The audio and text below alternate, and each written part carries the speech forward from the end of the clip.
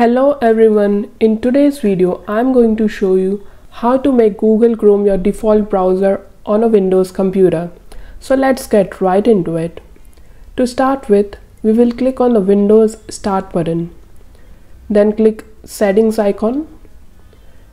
If Settings icon is not displayed on your Start menu, you can type in Settings in the search box to bring it up.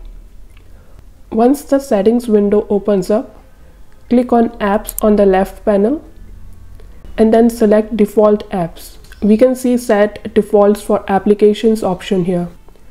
In the search box below it, type Chrome.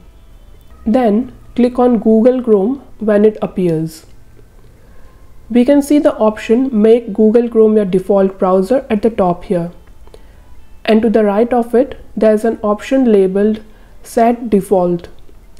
We will click on that. As we can see, changes have been updated. We will close out of the settings window.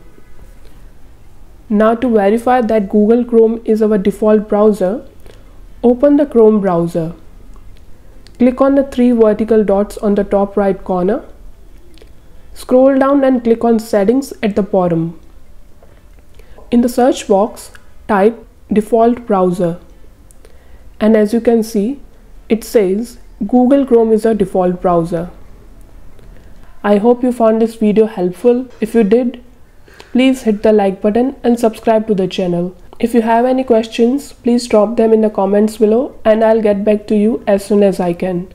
I will catch you in the next video. Take care.